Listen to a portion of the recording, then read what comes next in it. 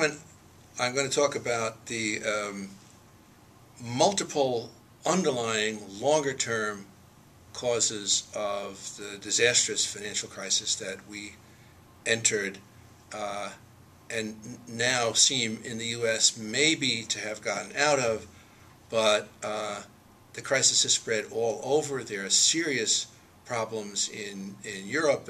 Ireland's in problem, Iceland's in problem, maybe Portugal, maybe Spain, maybe Greece. And all this could mean we're in a second phase of this crisis. So the first underlying cause is that financial markets just got too big. They grew bigger and bigger and bigger relative to the size of the economy, which made the economy more and more vulnerable to problems in financial markets, which history and good theory suggest to us always come up, especially if financial markets are deregulated. So what was happening after deregulation started in the 1980s was that we'd get financial bubbles. These would lead to growth, but then the bubbles would end and we'd have financial crises of various kinds. I could list a whole series of them here and overseas.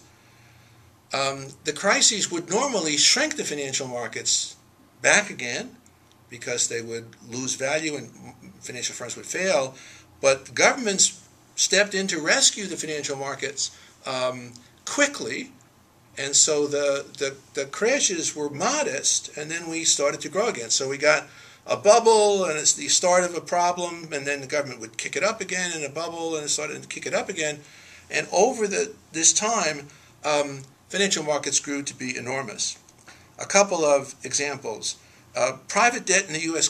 economy was 125% of gross domestic product in 1980, but by 2008 it was 300% of gross domestic product. Enormous debts relative to the economy.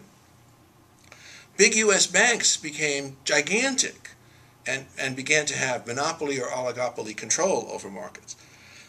The share of financial corporations in total corporate profits was 10% in 1980, and that's what it was for several decades. But by 2006, it got to be 44%. So financial corporations were actually sucking up 44% of all corporate profits. So when they were lending to the most profitable user, they were really lending to themselves. And this wasn't good for the economy.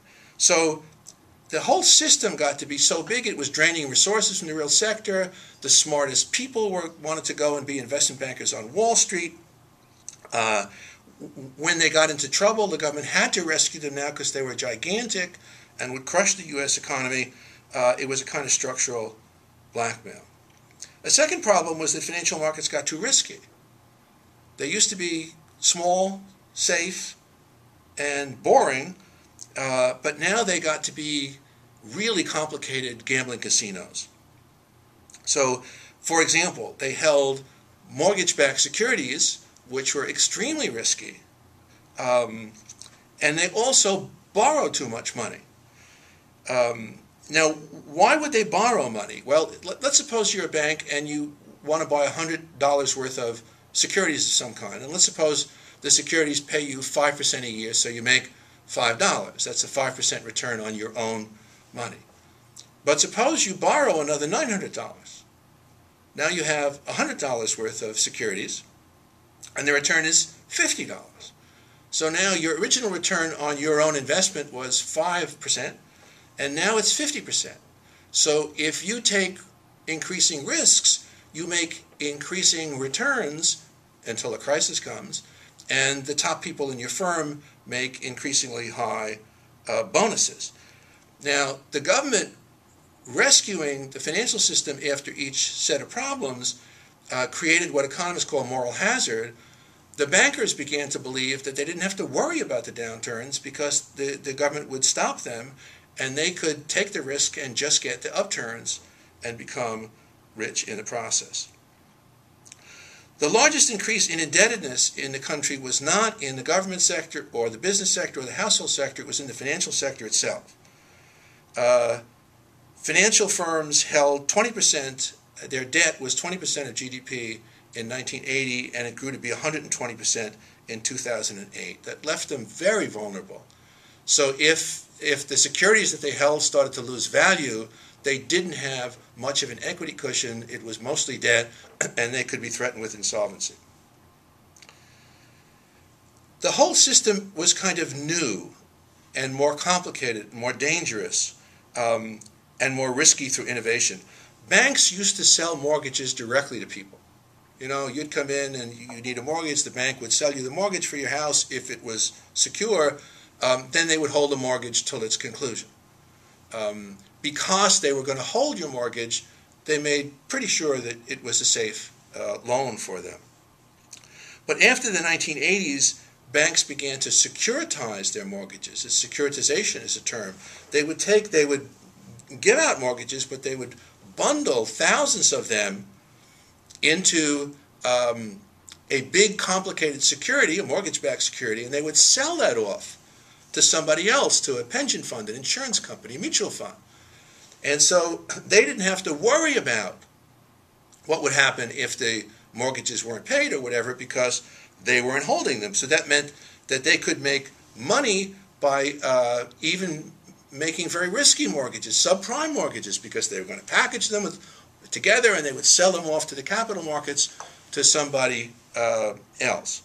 So they were providing through these mortgage-backed securities. They make a loan to you, they package it, they sell it off into the market gives them money for that, they make a loan to somebody else.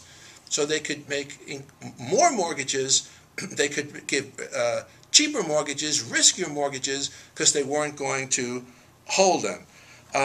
This created a big bubble in these mortgage-backed securities, and the mortgage-backed securities began to be held all over the country and all over the world.